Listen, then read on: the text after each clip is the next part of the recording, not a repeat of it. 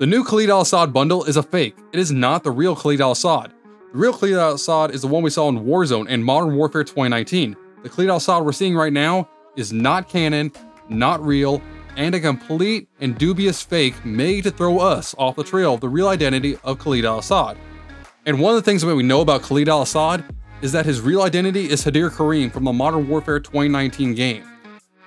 And one of the other things that we have to back up this piece of evidence is the voice actor for Khaled Al-Asad at the end of Modern Warfare 2019 and in Call of Duty Warzone is Aiden Bristow.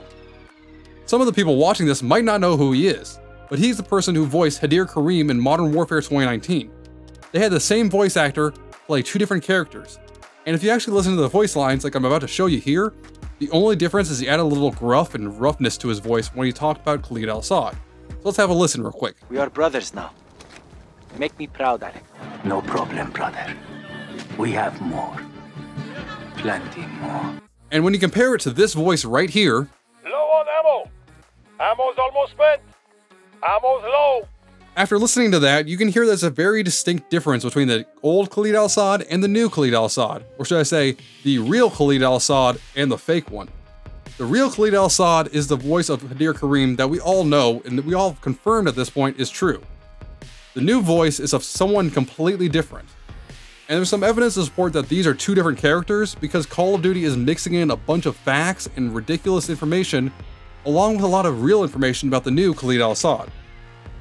But obviously the biggest thing to mention is Call of Duty has already come out and said that Season 5 of Vanguard Last Stand, where Khaled Al-Asad is introduced, is not canon. It's not real, so that means the characters in it are not real either, and they're not canon.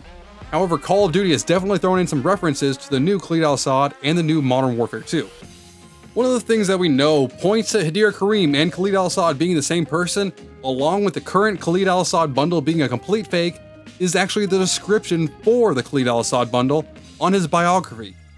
The first thing to talk about in his bio is his age. It says that Khaled Al-Asad was born in 1963, which if we progress that to modern day, would make him almost 60 years old. The Khaled Al-Asad bundle that we're seeing is not a 60-year-old man. If that's a 60-year-old man, then I'm in my mid-40s. But as you start reading his bio, it starts to make a lot more sense that Hadir Karim is really Khaled Al-Asad and the one we're seeing right now is a fake. His bio reads, Khaled Al-Asad grew up in Urzikstan amid political strife. He was drawn to the words of Omar Sullivan and joined the Al-Qatala terrorist group. He was imprisoned but escaped after Suleiman's death to take control of Al-Qatala. His leadership transformed the militants into an army as he acquired an arsenal for the invasion of Verdansk, committed to the demise of Western powers. Al-Assad launched gas attacks in Verdansk, breaking a fragile armistice between nations. Because his description says that he escaped from prison after Omar Sullivan's death to take control of the Al-Qatala forces, it's starting to look a lot more like Hadir. As we know, Hadir was sent to prison by the Russians at the end of the Modern Warfare 2019 campaign, along with the fact that Hadir had no problems using gas, and neither does Khaled Al-Asad. That description about him escaping from prison only can be applied to Hadir Karim. It would not make sense for any other character in the Modern Warfare 2019 game. Along with all of this, when you start looking at the character model that we're seeing in Vanguard and Warzone is a much beefier, much older version of Khaled Al-Asad than what we saw in Warzone and Modern Warfare 2019. It's not much older, but about 10 years older and about 30 pounds heavier. While his character model is very different from what we've seen in the past, there is one thing that is exactly the same. When you remove the glasses of Khaled Al-Asad, it is revealed to be Hadir Karim and his exact same player model. And because Call of Duty's been mixing up all of these facts and fiction about Khaled Al-Asad and trying to throw us off the trail, there's one thing that they added that people are taking very seriously for no reason whatsoever. It's the fact that the Khaled Al-Asad Warlord bundle has him in Shadow Company uniform. A lot of people are taking this as a sign that he's going to be part of Shadow Company or he's going to be working with Shadow Company. And this might be true. He might be working with General Shepard and Shadow Company, but I highly doubt it. I see this as being more of an Easter egg. We already know Shadow Company will be in Modern Warfare 2, and we know they're going to be in there some capacity, but we don't know what yet.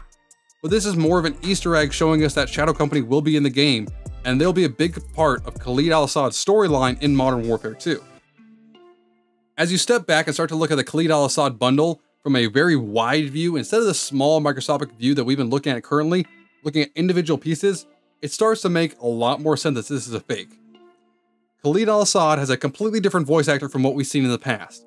Completely unsimilar to anything we've heard so far.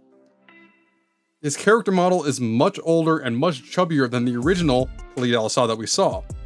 The Khaled Al-Asad we've seen so far in the bundle is almost 60 years old, but he still has jet black hair and looks in the prime of his life, and looks mid-30s.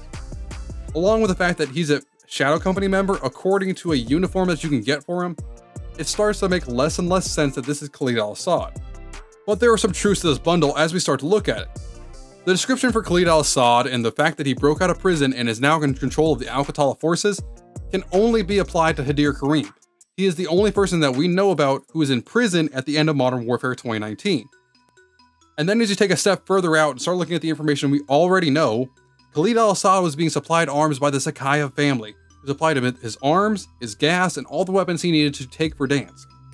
They didn't supply him with an army, which he provided himself. But he is very closely related to the Zakhaev family. And one thing that we know about Hadir Karim, which came to us at the very end of the Modern Warfare 2019 campaign, was told to us by Laswell, which is a very telling statement. Hadir Karim was captured by the Russians, and the Zakhaev family has a very big interest in his work and an interest in him. The Zakhaev family liked what he did and had a very big interest in what he was doing. Along with the fact that he was in a Russian prison, it makes sense the Zakhaev family would break him out in order to have him execute their plans with an army that he already has in place, who was already ready to fight and die for him. This all really builds to the point that Khaled Al-Asad that we're seeing in Warzone is not the real Khaled Al-Asad. The real Khaled Al-Asad has a much deeper and a much more interesting story than what we've seen currently. Along with the fact that he's going to be a huge part of Modern Warfare 2, I'm excited to see the real Khaled Al-Asad, not this fake person we've been handed and told to expect to be the Khaled Al-Asad. So if you want to see my complete video talking about why I know Hadir Karim is Khaled Al-Asad, I'll include a link right here. And until next time, I am IceBurgZ, your Call of Duty informant. Stay frosty.